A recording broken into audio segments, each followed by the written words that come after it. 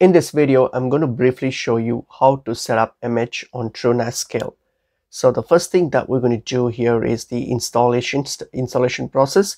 So what we're going to do, go to the apps in your Truenas scale interface here. So go to the app section on your left hand menu here, go to the app section here and click on the discover apps and then search for the Immich.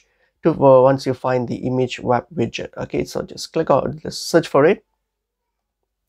And then once you find it, so what you're going to do is click on the install option here to open up the configuration screen. Okay, so click on the install option and you'll get to the configuration screen. And then here all you have to do is give a name and then input all your configuration settings here and everything, and then fill out all the required settings and click on save or install to finish the installation. Okay, and once you have installed it, so after the installation, you can like manage or update the app directly from the installed application screen in Truenas. You go to the install application section here. So from here you can directly manage or update the app from in the installed application screen from here, and you can to run it. Okay, so once let's say like once you have already installed it, so you can click on the web portal here. So you can click on the web portal here.